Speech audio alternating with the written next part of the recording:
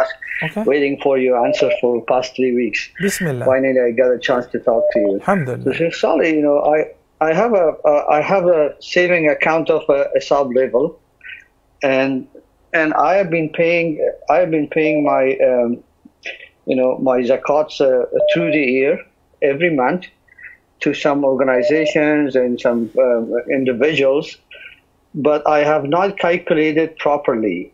And I have a car loan and I have a credit card loan without interest. Can I subtract them and then calculate my zakats? That's a good question. Let me tackle this question first, Brother Tariq.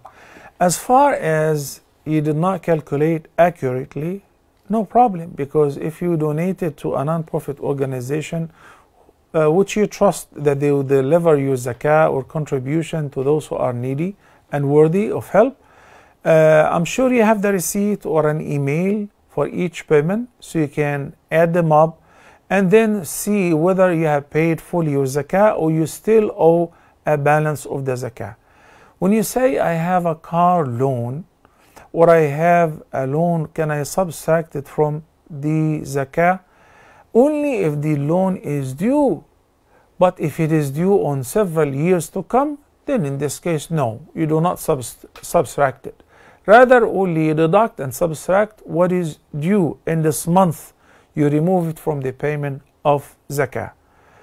Business owners, billionaires who actually own a lot of businesses and a lot of money, they also have taken loans. So if they deduct these loans from their due zakah, they will say, like they trick the taxes and Uncle Sam, they will say, I'm not required to pay any zakah. If you have wealth and you don't have a due amount to be paid, then the zakah is due on the amount which you actually possess, and it is under your full control. Barakallahu feekum.